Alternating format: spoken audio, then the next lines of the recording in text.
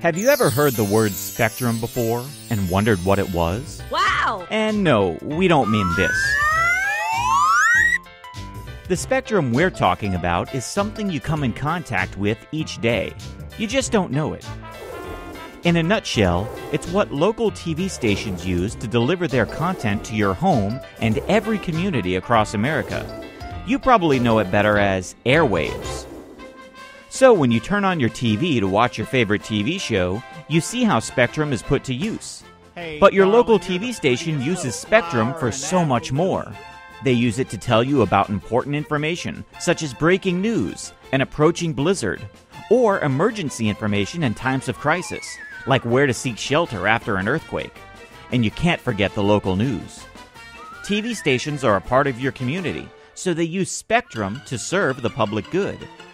And since local TV stations are always thinking of ways they can improve what they're offering you, they're investing in new technologies to give you more choices and better services. What type of innovations do your local TV stations invest in? Really cool stuff like local TV on your iPad, additional channels for specialty programming, and someday soon, they might be able to provide 3D TV. The best part? Local TV stations provide all of this cool stuff to viewers for free.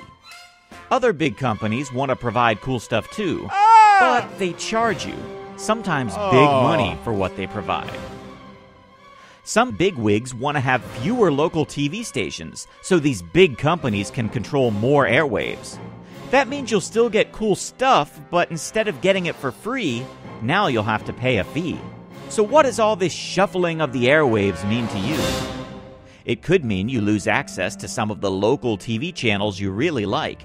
It could also mean fewer free services, all the cool stuff TV stations provide, like local news and shows on your mobile devices. Believe it or not, 46 million Americans get all their TV programming for free from local stations. They don't pay cable or satellite bills. But if there are fewer local TV stations and fewer free services, these people would lose out. Unfortunately, many of these are older, lower income, minority, and rural viewers.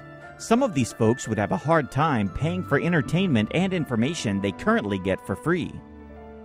And those that do pay for TV might see their bill go up with less competition to drive down prices. More money for fewer choices? That sounds un-American. Free local TV has been serving communities for decades.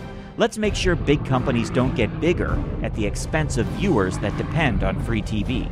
Visit www.thefutureoftv.org to learn more.